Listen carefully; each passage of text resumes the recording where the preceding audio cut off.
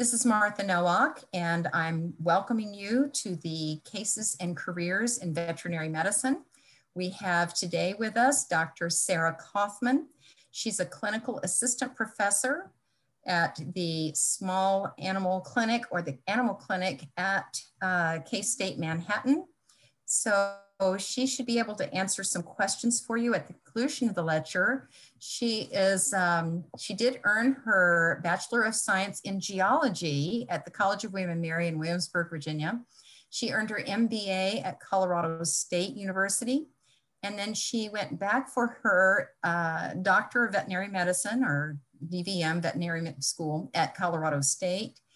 And she believes in comprehensive wellness, including oral health, hence the dentistry topic for today, nutritional counseling, dermatology, and internal medicine. So we're glad to have you joining us today, and I will turn it over at this point to Dr. Kaufman. Thanks, Martha. Well, I'm going to start out just by telling you a little bit about me, because I understand that you're at a point in learning where you're starting to maybe think about specializing. I know some of you are in a program in your high school specific to animal health. And just to tell you a little bit about my schooling and academic background and different things that I tried and discovered maybe they weren't for me. So I did go to college in Virginia at William and Mary, which is a small state school. And I was a geology major there, so did a lot of basic sciences, did my chemistry courses and physics and calculus, but really didn't have any interest in biology at the time. Graduated from William and Mary and got an offer for basically a scholarship with a salary to go be a graduate student in geology at the University of Notre Dame. And I thought, well, that's great. If somebody's going to pay me to keep going to school, this sounds like a good deal for me. So I went to that program and got really down into studying rocks and minerals on a molecular level. So doing some research with what's called single crystal X-ray diffraction.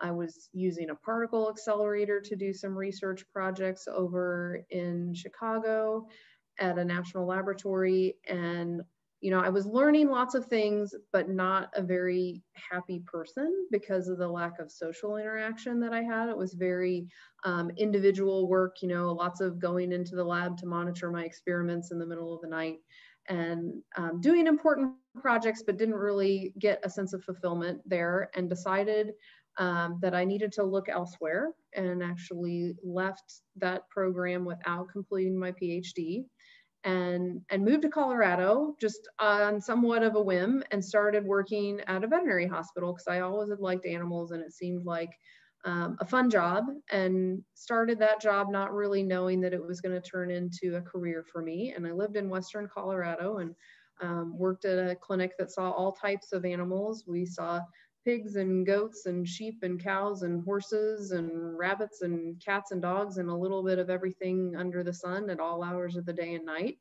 And I loved it. And lucky for me, I picked a state that had a great veterinary program.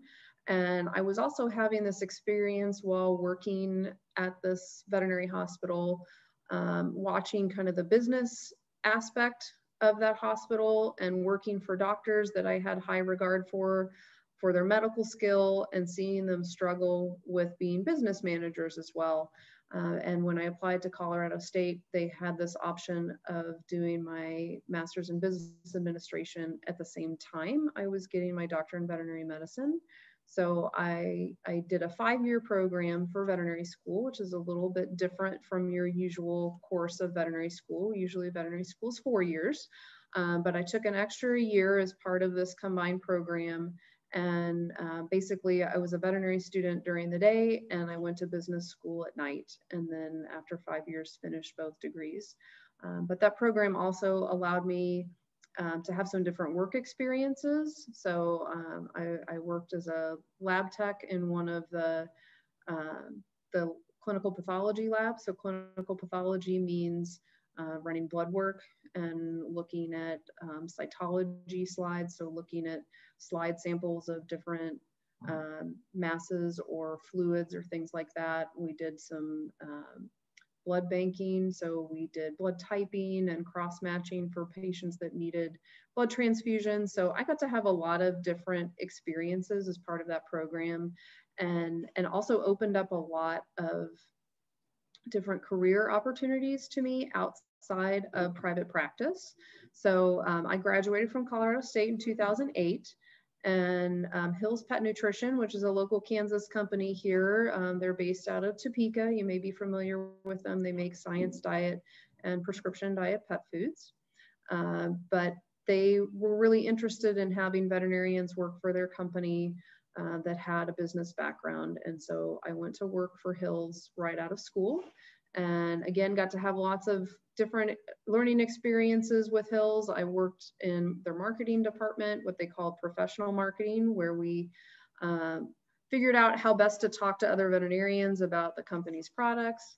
I also did some field sales where I actually went out and was able to visit about 200 veterinary hospitals I had to visit every 2 months and talk to them about our different nutritional products and educate their employees just on nutrition in general.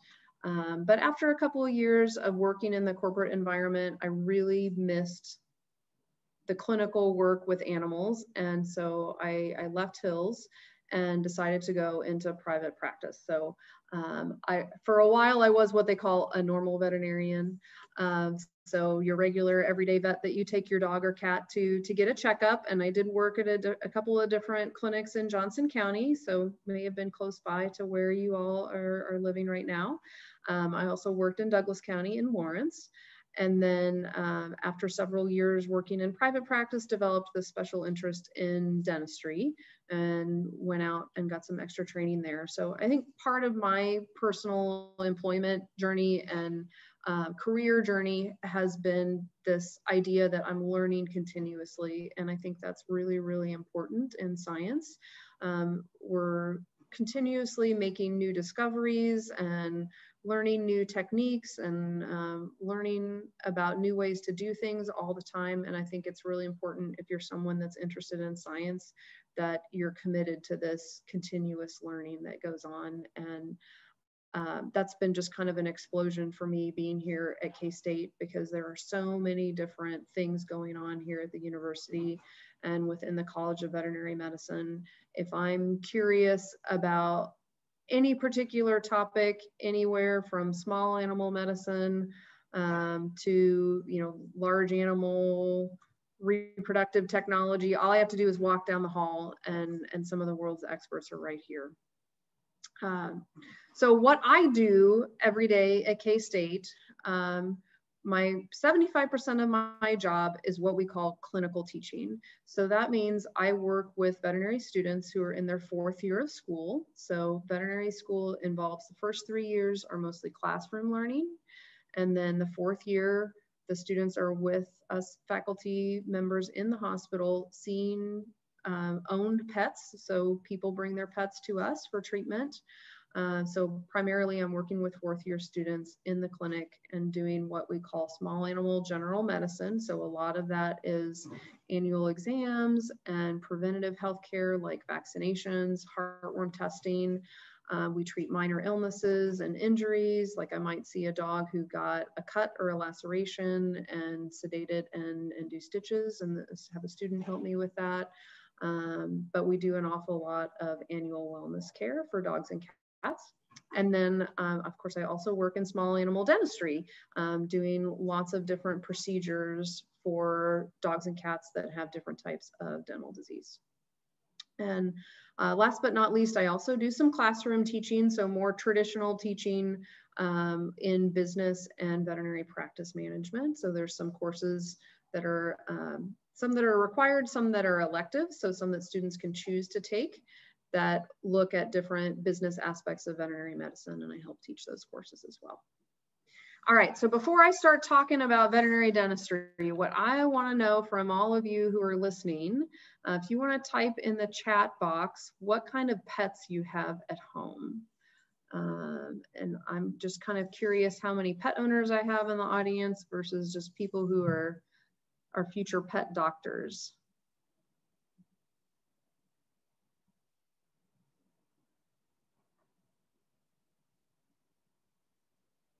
Okay. Oh, lots of dog owners. Okay. Ooh, we got a dog, a cat, and a hamster. We do have a great exotics program here at K-State. We get a lot of students who are interested in that. Ooh, and we got a snake too, also an exotic. So I see dogs and cats. Oh, we got a parrot and a horse too. Okay.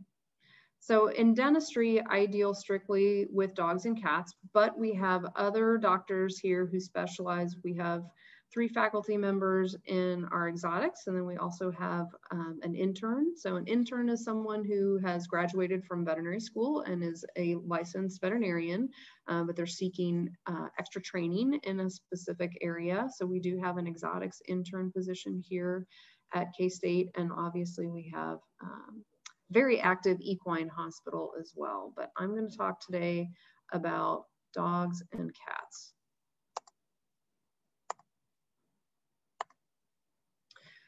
So what got me interested in dental disease? One thing that became immediately obvious to me when I started in small animal general practice is that you will see a lot of it. And dental disease is actually the most common diagnosis in small animal medicine. So unfortunately, obesity is running a pretty close second there because we see a lot of dogs and cats that are overweight. But somewhere in the realm of 70 to 80% of dogs and cats are walking around with dental disease. So I am never at a lack for patients that need my help. Dental disease can really be a source of chronic pain that I feel is often overlooked. It's a source of bacterial infection in the body and chronic inflammation in the body. And there have been some good studies lately that have come out in the last 3 or 4 years looking at the links between untreated dental disease and lifespan. And we're starting to have some good scientific evidence now that getting regular dental treatment for your dog can actually prolong their lifespan. So I'm very, very pleased that we finally have some scientific proof that that's true, because I've believed that for a very long time. Dentistry in the past has been something that we haven't had a lot of time or curriculum devoted to in veterinary school. When I went through school, which was just 12 or 13 years ago that I graduated, I didn't have a dentistry clinical rotation at all. So I didn't get any hands-on practice with dentistry until after I graduated and went out and sought that education on my own. So many veterinarians don't have the training to treat dental disease. And so frequently it's not treated as well as to the extent that it should be. So there are a lot of animals out there that aren't getting the care that they need. And the reason that I love dentistry is that if you appropriately treat a patient with dental disease, you will make an immediate improvement in your patient's quality of life. I see dogs and cats all the time that have lived with oral pain for years, and you treat that by either extracting a tooth or doing another procedure, and they immediately feel better. And it's just so satisfying to see patients and clients come back and say, oh my gosh, I didn't realize what a big deal with this was. I thought my dog was just getting older, but now that you've treated his dental pain, he's acting like a puppy again. And I love that immediate impact on my patient's quality of life. So have any of you ever had a tooth that either got broken, or, you know, young people sometimes have had an accident where you fell and you broke teeth, or maybe, I hope no one has had the experience of having to have a root canal because they've had a broken tooth, but has anybody ever had that kind of oral pain before, tooth pain? It's really, really awful. People who have broken teeth, they usually don't wait very long. If they have the ability to get to a dentist, they get there right away. And our dogs and our cats, they are so good at hiding pain that they don't give external signs that people understand all the time. So it's really the veterinarian's job to go looking for disease in the mouth. And I say dental disease, there's lots of different things that I'm grouping under this heading of dental disease. So we can have something called periodontal disease. So if any of you have studied your Latin root words yet, so that dont, the D-O-N-T, that refers to a tooth, and perio means around. So periodontal disease is disease of the tissues around a tooth. So that's like your gums or the bone that's holding the tooth in its socket. You can have endodontic disease. So dont again is your tooth and endo is inside. So inside your teeth is a nerve and blood vessel. That's something we call the pulp cavity of the tooth. So you can have disease of that inside of the tooth or endodontic disease. A little bit later in the presentation, I'm going to talk about a process called tooth resorption. I also see patients that have masses or tumors in their mouth. Sometimes they're cancer. Other times they are benign processes causing masses in the mouth. And we also see an awful lot of trauma cases. So either animals that have bitten down on something and broken a tooth, and now they need a root canal to fix that, or they need the tooth extracted to fix that, or animals that have been hit by a car or had a fight with another animal. Lots of things happen to our dogs and cats that can cause damage to the teeth. So I picked two topics today that I thought would be interesting and things that are really, really common for me to see. And maybe you've had some personal experience with one of your own pets with these things.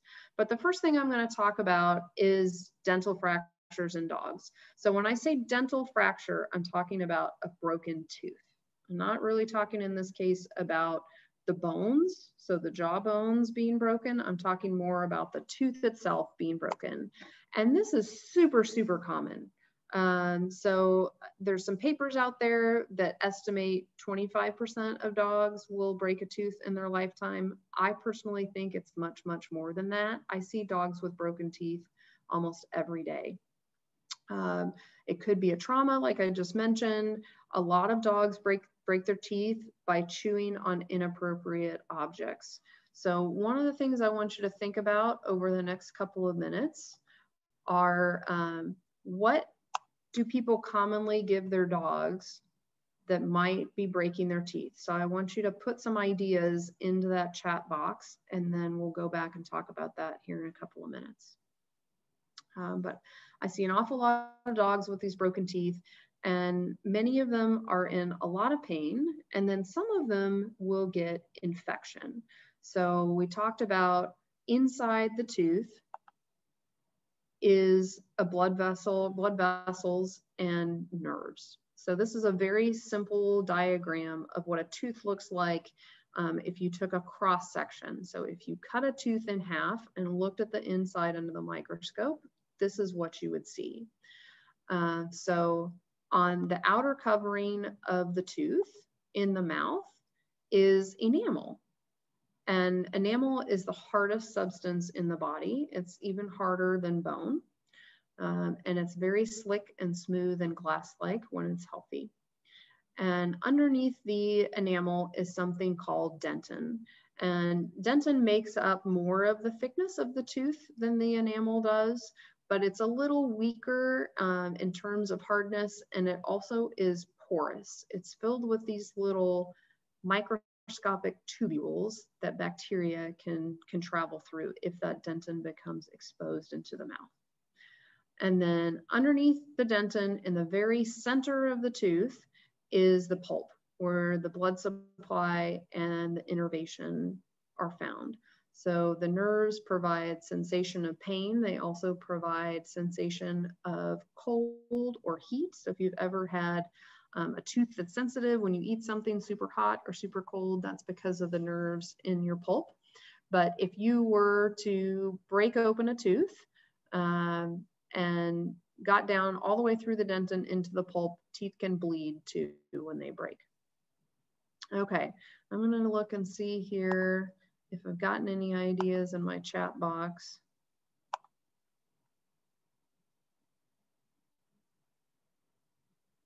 Oh, here we go. I've got one person.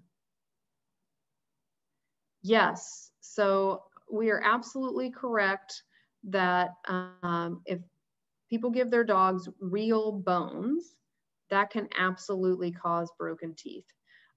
So another thing that I see really commonly is really hard nylon chews. So a lot of dogs, especially big dogs, it seems like, can be pretty aggressive chewers. I have a Great Dane at home, and this dog can chew anything. He goes through any toy that I have purchased in about 30 seconds flat. And that's a really common problem. And so people will continue to buy harder and harder toys for their pet. And maybe it slows them down a little bit, but also frequently what happens is the teeth break. So real bones can lead to your dog breaking their teeth. I see a lot of antlers. So deer antler or elk antler are also inappropriate to give your dog to chew on. It can result in breaking the teeth. So we have a literal rule of thumb, and you'll have to bear with me because people who like teeth, this is human dentists and veterinary dentists alike, we also like bad puns and corny jokes. So one of the cheesy things that we like to say is a rule of thumb. And that means if you take your thumbnail and press it against your dog's toy, it should make a dent. And if you can't indent that toy with your thumbnail, it is too hard to give your dog. So I had a lot of you respond that you have dogs at home. So I want you all to go home, or you're at home right now. I want you all after the presentation to check your dog's toys that you have laying around the house. And if you can't make a dent in it with your thumbnail, it's probably too hard and your dog could break a tooth, and we don't want them to be in pain.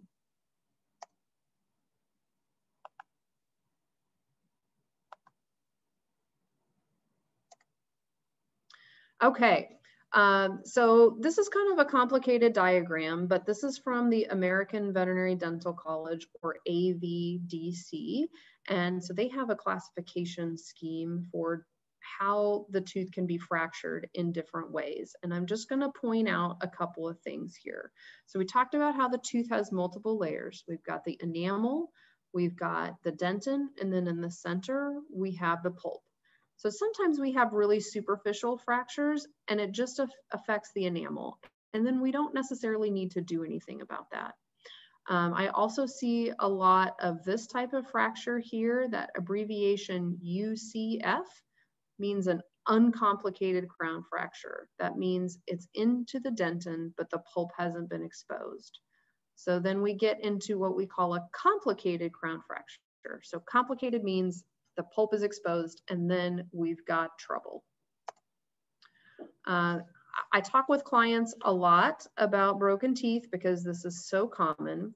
And a lot of times the first response I get is, well, my dog still eats. How can he have dental pain? Because if I have dental pain, I wouldn't want to eat. Dogs and cats, their brains are hardwired more instinctually than ours are. And the other thing that we have done and I say we, I mean people, have domesticated dogs. And part of that domestication process is that we have selected for dogs that are motivated by food. So dogs that like to eat are generally more trainable. They're more interested in hanging around people, and over millennia, we have selected for dogs that are just, their brains are hardwired to want to eat. And it doesn't seem to matter what degree of dental pain they have, they will keep eating. So just because your dog is eating normally doesn't mean he doesn't have dental pain. The other thing that I will hear, and sometimes I even hear this from other veterinarians, is like, oh, well, that tooth's been broken for 5 years now, so it just must not be a problem. And the truth is that we don't know whether or not a broken tooth is causing a problem until we take a dental x-ray. And a tooth that looks relatively normal in the mouth, other than the fracture, if we take an x-ray, we might find problems in the surrounding bone. And sometimes we'll even see infection that starts to affect the skin around the face because there's infection coming out around that tooth root. Okay, So today I'm going to talk about a case of a complicated dental fracture. So remember I said that a complicated tooth fracture is one that goes all the way down to the pulp. So you can see in this picture here, this is a dog's tooth. This is an upper fourth premolar, or what some people will call the carnasial tooth. If you've ever heard somebody say a dog's carnasial tooth, it's this upper fourth premolar. And this pink spot with the arrow pointing to it is that blood vessel and nerve exposed where this tooth has been broken. And you can see that there's this fragment of fractured tooth that is still hanging on there at the gum line. So this pulp exposure is like a super highway for bacteria. As soon as that pulp is open into the mouth, any kind of mouth, I don't care if it's a human mouth, a dog mouth, a cat mouth, a horse mouth, there is a ton of bacteria in the mouth. That is just the nature of the oral cavity. So if we open up blood supply into that mouth, bacteria are going to be in there immediately. Like within microseconds, we've got bacteria, boom, into that open blood supply. So this very rapidly becomes infected, but there's variations on how severely this affects the rest of the body. So sometimes we'll see very localized infections. Sometimes we'll see that the bone right around the root of the tooth becomes weak and infected. And sometimes we even can see what we call septicemia. So septicemia means that there is bacteria in the bloodstream. And believe it or not, that can happen because of a broken and infected tooth. There are cases in human dental literature of people who have died from having a tooth that got broken and got infected. And that just makes me so sad to hear things like that. And I also don't want that to happen to my veterinary patients. I don't want to hear about an animal that became septic. That's the term that we use. If they have septicemia, we say the animal is septic because they had a broken tooth that didn't get treated appropriately. So these can be very serious problems. So then what do we do? What is appropriate treatment if we have a complicated dental fracture? So the simplest thing typically to do is to extract the tooth. So extraction means we're pulling the tooth. And in many cases, it's totally appropriate for your general practice veterinarian to pull teeth. This is a permanent treatment. So if the tooth is completely extracted, we get all of that root tissue out and we get that healed up after surgery, then we never have to worry about it again. However, this can result in the patient not having as functional of a mouth. So for instance, if a dog breaks its canine tooth, so the canine is what some people will call the fangs of the dog. Well, dogs use those big fangs to pick things up. So they use those when they pick up balls, when they pick up toys, when they pick up larger food items. If we have to pull the canine teeth on the lower jaw, those teeth hold the dog's tongue in the mouth. So has anybody ever had a dog that had to have teeth pulled and then their tongue hung out of the mouth afterwards? A lot of people don't like to see that. So we can have some cosmetic problems like the tongue hanging out of the mouth, or we can also have patients that lose function. And I'm going to check in the chat here. Okay, we'll keep going here. The other option to preserve the function of the tooth is to do a root canal. And this is something that you may have heard adults joke about, like, oh, root canal, this is so horrible. Well, in people, unfortunately, we have to be awake when we have a root canal, but dogs and cats, we put them all the way under anesthesia. So a root canal is not something that your dog has to be awake through and be nervous about. And these are typically performed by board certified veterinary dentists. So what board certified means is that this veterinarian, they went through veterinary school, and then they may have done an extra internship year and then they went on to do what's called a residency. So a residency is typically 3 to 4 years long, and it is special training only in that one area of medicine. So in this case, dentistry. You can do residencies. I want to say there are more than 24 different veterinary specialties now that have residency options. That includes everything from ophthalmology, dentistry, orthopedic surgery, soft tissue surgery, oncology, which is treatment of cancer.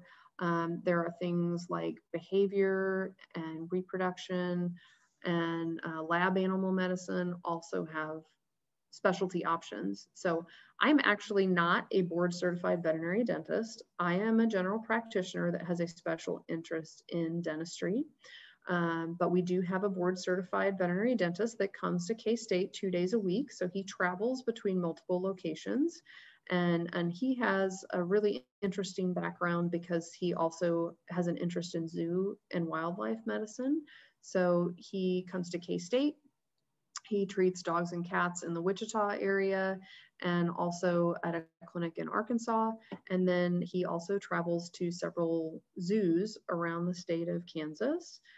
Sometimes goes out of state as well to do work at different zoos, and has done root canals on elephant tusks and tigers and all sorts of exciting things. So, you know, maybe dentistry doesn't sound that exciting at the surface. I find it very exciting and a wonderfully rewarding thing to do for my patients. But know that for you adrenaline junkies, there is such thing as being a zoo veterinary dentist, and you get to do crazy things like go down into underground chambers with hibernating bears and do root canals on them, if that kind of thing sounds exciting to you.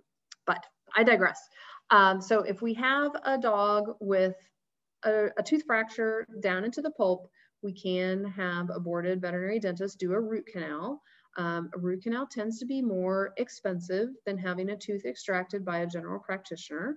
But if finances allow, it can really be beneficial to the patient because they get to keep that tooth in their mouth, and it will be functional for the patient. So in the case of a lower canine tooth, the tooth is still there to hold the tongue in the mouth. The tooth is still there to help that pet pick things up and chew their food and things like that. And root canal has a very, very high success rate. So they are successful more than 90% of the time. But the drawback is that this tooth needs to be x-rayed every 6 to 12 months for the remainder of that patient's life. And that means they go under general anesthesia for dental x-rays. And sometimes we see pets that have health conditions in addition to their dental disease. So here at the University Hospital, I see a lot of pets with heart disease, with kidney disease, with other types of diseases that may not make having repeated anesthesia very safe for them. We also want to see these patients that get a root canal that their owners are able to brush their teeth at home, in addition to bringing them in for these regular x-rays. So there's some special considerations with root canal. And if you want to see what a root canal looks like in a dog, so this is the similar tooth to what I was showing the picture of the complicated crown fracture a couple of slides back. So this is an upper fourth premolar in a dog, and it's showing the tooth that's fractured. And this one, wow, that pulp is just bulging out of there. That just makes me cringe to see how painful that must have been for this dog. And then we're using something called an endodontic file to be placed down. This tooth has 3 roots, and we have to put a file down into each of the roots, and that file helps us pull out the blood vessel and the nerve. So a root canal, you can also think of it, it's a controlled death of the tooth. We're removing the living parts of the tooth, and then we're filling it with a sealer and a inert substance that's kind of like rubber. It's called gutta percha. Very similar to what's used in a person. And so in a root canal, we're basically killing the tooth, but we're leaving it there in a non-painful,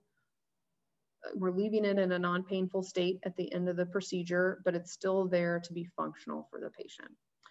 So root canal is something that we do for dogs and cats. So I'm going to talk about a case that I saw. So I'm spoiler alert here. She did not have a root canal because I treated her, and I'm not a boarded veterinary dentist, so I do not do root canal.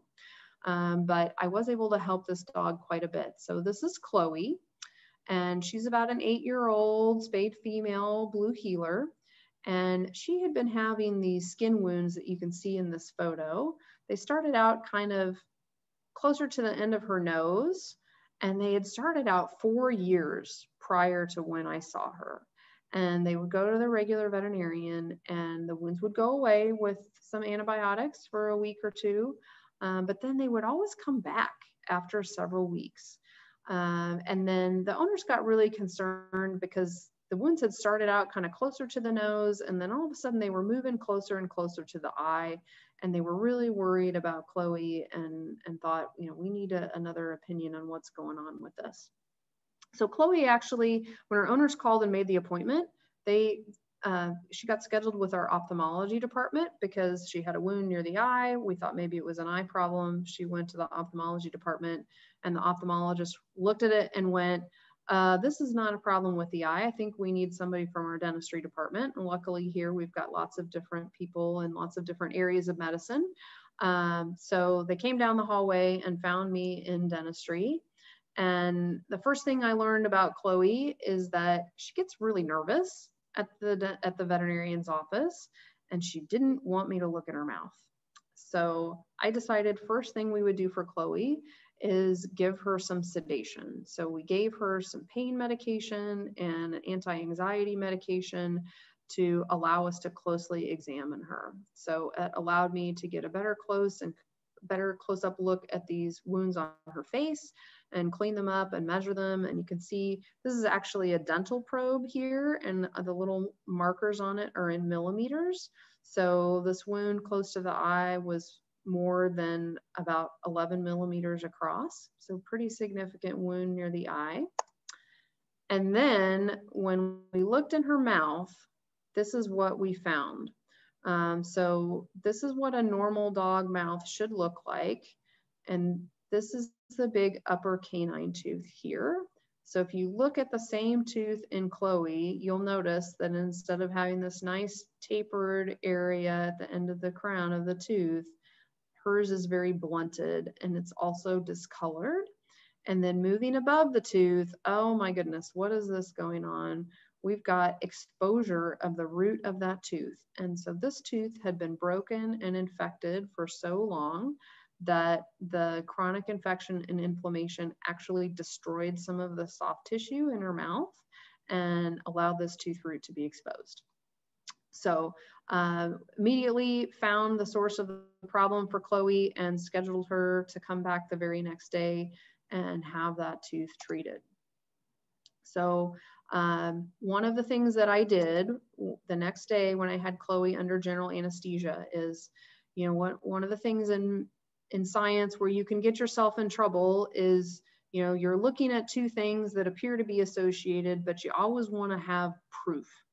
So to have proof that these wounds on the face were associated with the broken tooth, I took a urinary catheter and put it through the wounds on the face, and it came out in her mouth. So then I knew that my theory was correct, and that the broken tooth was in fact causing these wounds on her face. And I was able to surgically extract that canine tooth, and this is what her mouth looked like at the end of the procedure. So I used some of the soft tissue from her lip, and you can see all the sutures down here.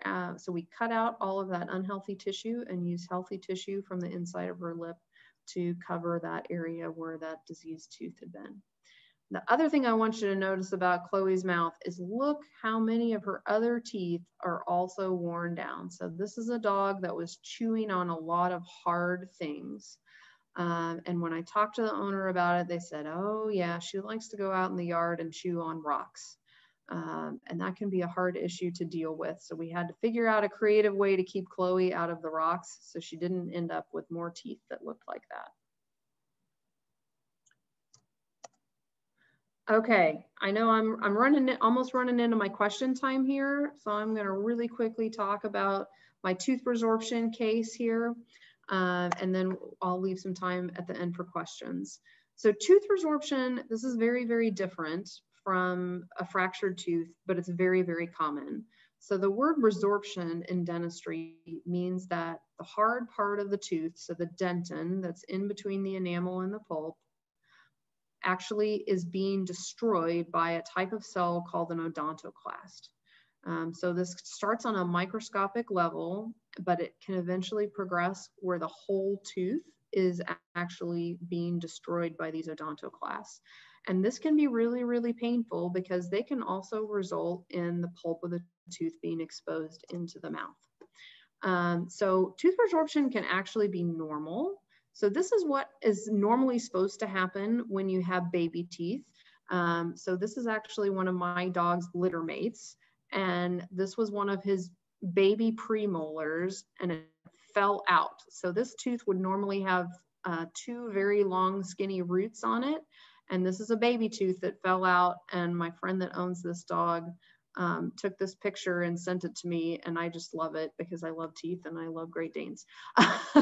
But you can see here the root tissue has totally been destroyed, and it was just the very top of the tooth, or what we call the crown of the tooth, was left, and it fell out, and then it allowed the adult tooth to come behind it. So you all have had the same experience where you had baby teeth and then your tooth got wiggly, and then when it fell out, it was just this kind of, you know, it had some kind of a round hollow spot on the bottom of it.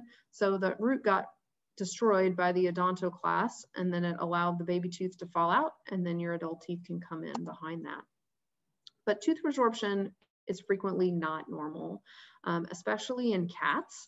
This disease tends to be more frequent in cats. So almost 2/3 of cats will probably have tooth resorption. In 100% of them have tooth resorption in their baby teeth, but this is talking about it from a disease standpoint. Almost 2/3 of cats will have this, and it can be very, very painful. And we can also see teeth that break off because they get weakened, and we can see secondary infection with the pulp that's exposed, just like we saw in Chloe. So this is little Cooper. Cooper is also an 8-year-old beast, just like Chloe was, but he is a male cat. His only significant medical history prior to his dental problems was that he had a urinary blockage, which is common in male cats too, but he had surgery to fix that and was doing great at the time that I saw him, other than this problem tooth. So when I opened Cooper's mouth, and Cooper is about the sweetest cat and most cooperative guy that you could work with in the clinic setting, I opened his mouth and saw this big tooth resorptive lesion here on one of his lower molars. So that is actually pulp hanging out of that tooth. Ouch, just like Chloe. Oh my goodness, that has to hurt. So Cooper had a dental procedure once before, back in 2019. So this is an x-ray of that same tooth from 2019, and it looks happy and healthy. So when you're looking at this tooth, I'm going to see if I can zoom in on this area a little bit for you. When you're looking at this tooth, you can see it's got this nice pulp cavity all the way through it. The dentin looks normal. It's looking really, really happy. It's got healthy bone around it. And then we're going to compare that to the x-rays I took in February. And now this tooth has this big hole in the center of it. And then if you look at the roots really don't look quite the same anymore either. So the pulp is all irregular. You can't really see the outline of this root very well anymore. So this is an example, unfortunately for Cooper. You know, the good thing is that his owner is a very astute fellow veterinarian and brought him in quickly when she noticed this problem. But this tooth is very, very diseased and needs to be treated. So what we did for Cooper was a combination procedure. So he had an extraction. That tooth has 2 roots, and one of them was still healthy. So I was able to pull one root. I cut the tooth in half and pulled one root. And then the other root had been so resorbed that it was actually starting to turn to bone. And I did what's called a crown amputation. So amputation means to cut something off. So I was actually able to use my dental drill just to cut off part of that tooth because some of it had already been replaced by bone. But we removed all the parts of the tooth that were visible in the mouth and that were causing him pain. So he went home a happy, sweet boy with no tooth that could get infected in his mouth. Okay, so now I'm going to open it up for questions that you may have, and I'd love to hear anything that you're curious about veterinary dentistry, but also just about pets in general or school choices, things like that. Please feel free to chime in with any questions you may have. And I'm gonna put up my shameless advertisement here for the K-State. Some veterinary students have a program called Vet Med Rocks, and this is an enrichment program for middle school, high school, and college students. And there is going to be an in-person option this summer, but also you can attend online for free, and it's usually really fun.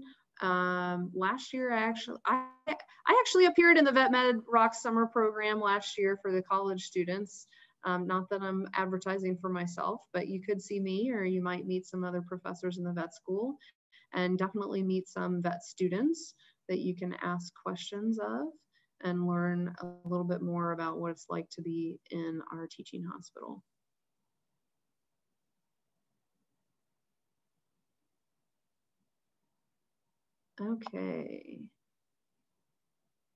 Okay, so we had a question that said, could milk bones or pig ears be harmful for dogs' teeth? And the answer to the milk bones, so the milk bone brand makes lots of different treats. But if you're talking about just the traditional crunchy dog bones that you can kind of take and break into pieces, then no, that should not be able to break your pet's teeth. Pig ears, I don't typically see those being a problem from breaking the teeth, but I have had quite a few dogs that get vomiting and diarrhea from eating pig ears. They can be really rich, and or they might be contaminated with bacteria sometimes. So pig ears aren't necessarily something that I encourage people to feed their dogs, but not from a dental health standpoint. It's just because of the number of dogs that I've had to treat for stomach upset after eating pig ears. But they usually get soft enough, they're cartilage, they're not true bone, that they'll usually soften up that they won't break the teeth as the dog is chewing.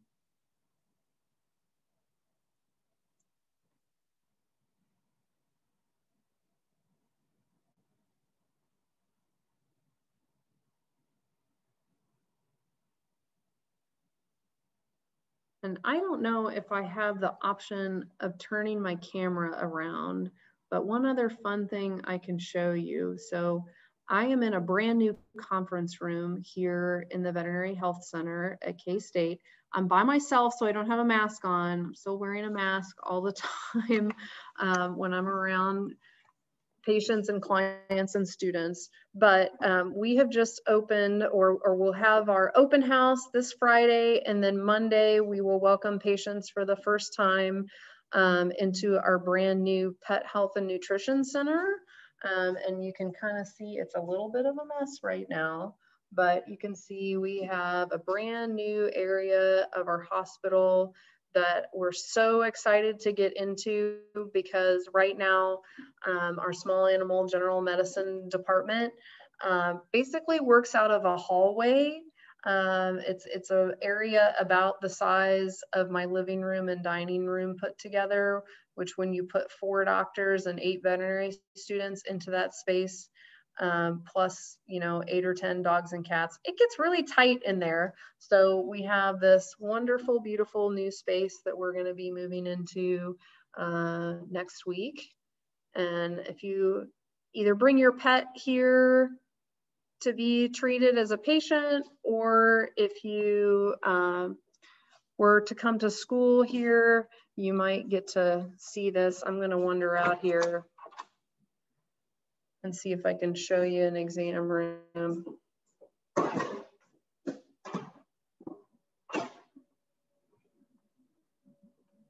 And hopefully I won't get myself locked out because they're still working out all the locks on the doors.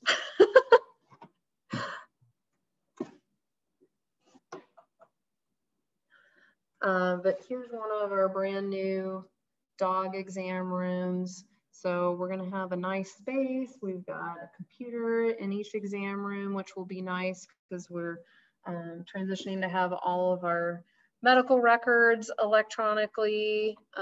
We're just really excited about the updated space to offer our students.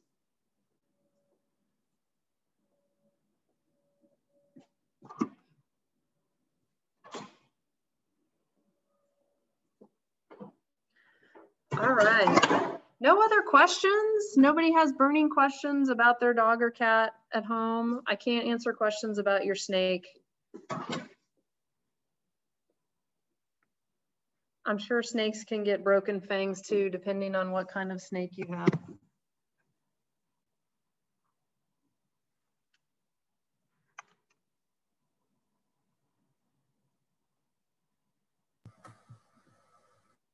Well, if there are no other questions, this is Martha Nowak at K-State Olathe. If there are no other questions, of course, you can put them in the chat box, or you could unmute yourself if you wanted to, and you could ask your question of Dr. Kaufman. But I want to invite people at this time. We do have a couple of minutes left if you want to ask your questions.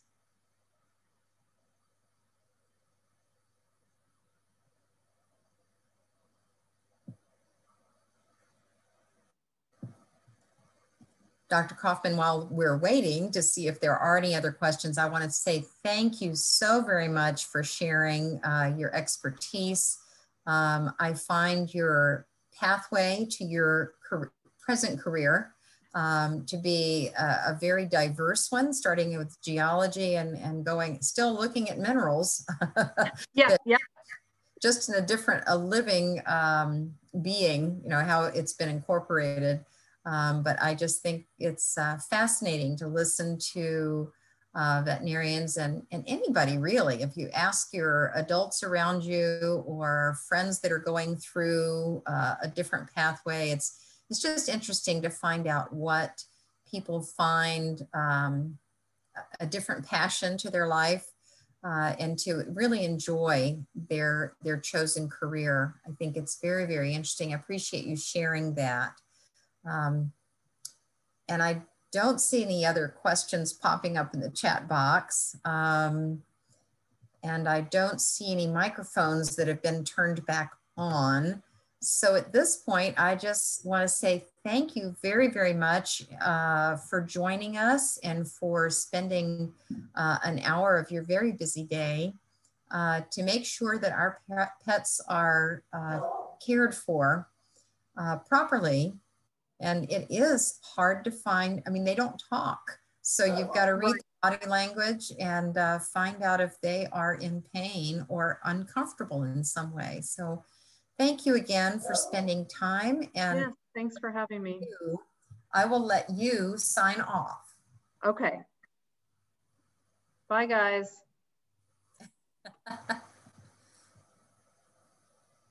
All right, I will stop the recording and thank you again.